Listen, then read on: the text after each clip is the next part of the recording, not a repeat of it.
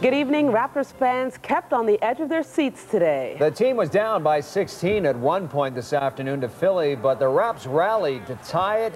In the end, the Sixers prevailed and beat Toronto 84-79. That ties the series at 2 games apiece. Standing by live at the ACC is CFTO's Paul Bliss. A disappointment here today with the loss, but fans are still hopeful and optimistic. None more than the so-called super fan. Now, many of you may have seen him under the basket, and he loves the Raptors win or lose. The Spike Lee of Toronto, right here. Yeah. He's become a celebrity among the fans, and even Raptors superstar Vince Carter knows him by name.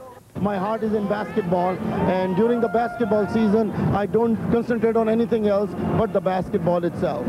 He's superfan Nav Bhatia, and when the camera angle is right, he is front and center in his seats under the basket.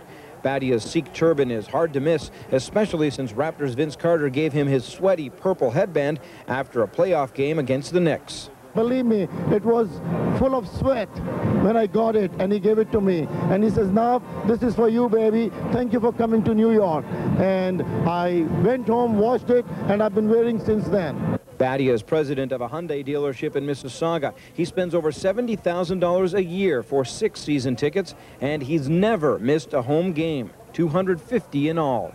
What you think? You tell me, first half?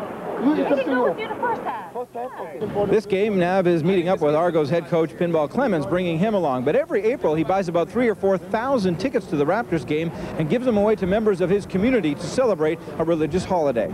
He's become a bit of an icon for us, actually, sitting in his seats at the end of the court there, hassling the visiting players, always speaking his mind, jumping up when we scored. It's just fabulous for everybody. Nav says basketball is his passion. Fans in Minnesota dubbed him the Turbinator after he hit the road to cheer for his beloved purple. As much as superfan takes his basketball seriously, he takes his celebrity status with a grain of salt.